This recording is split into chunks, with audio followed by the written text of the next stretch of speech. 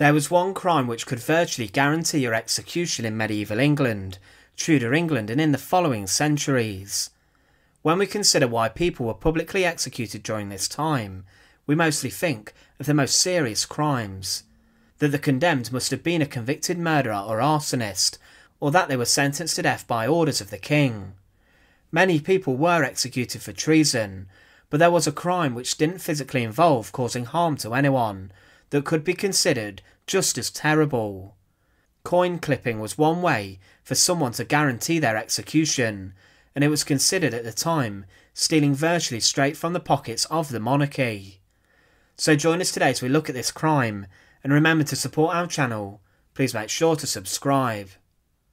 Coin clipping was a widespread practice inside of the Middle Ages, and many people did this to try and hold back some currency and to try and hold some wealth. It was a serious offence and was a capital crime, and it involved cutting small pieces from coins. Coins were once made from pure gold and silver, and they were subject to wear. It was normal for people to receive coins that were not perfectly round, or that appeared bigger than was required. Because of this, people began to cut off and file off a small amount of the precious metal, as it would go unnoticed.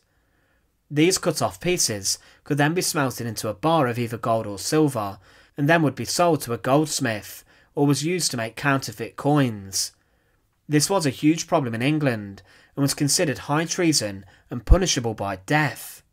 Everyone indulged in it, however it resulted in large-scale executions and persecutions.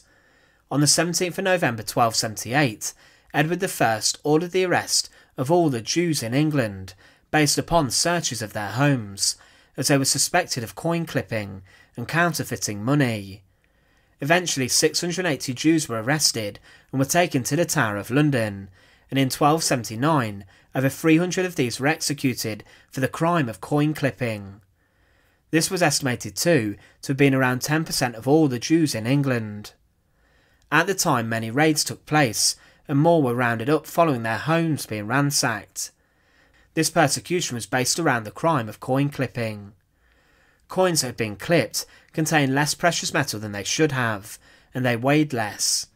This meant that shopkeepers weighed coins to check the true value, and as the centuries continued, the problem persisted. Different monarchs released different coins to commemorate their reigns, but the coin clippers were deemed to be stealing from the king or queen's own pockets, as the currency was deemed to be their property. The problem continued into the 1600s, and the crime was such an issue that public hangings were used commonly to deter criminals. The threat of hanging did not put them off, as clipping was profitable, and using the simplest tools could mean that even the poor could benefit.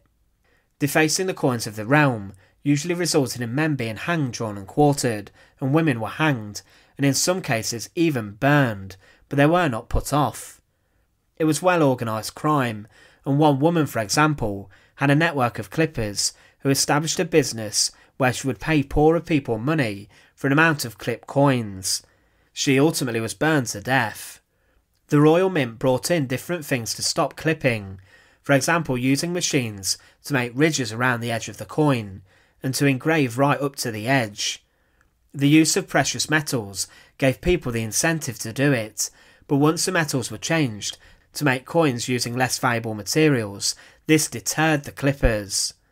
In 1692 in London, there were over 300 clippers working, and it was estimated that there were 100 people working inside of a clipping gang that brought in £6,000 a month.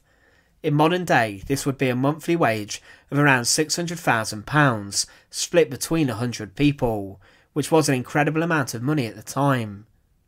One clipper even tried to buy his pardon for £6,000, and many were arrested with hundreds of pounds in their possession. Many coin clippers were placed in prison to await their executions, and in London many were placed in Newgate Prison. The conditions here were rather harsh and tough, with disease and overcrowding at the time a real issue. So one way of guaranteeing a death sentence over the centuries was by defacing coins and clipping valuable metal shards from them to be melted down. Interestingly, Sir Isaac Newton was even the warder of the Mint, and it was his job to interview criminals and informers to stop clipping gangs. It was estimated that during his time, 1 in 10 circulating coins was forged, and even more were clipped, and this was a huge problem that thankfully isn't around today. Once again, thanks for watching. To support our channel, please make sure to subscribe, and once again, thank you so much for watching.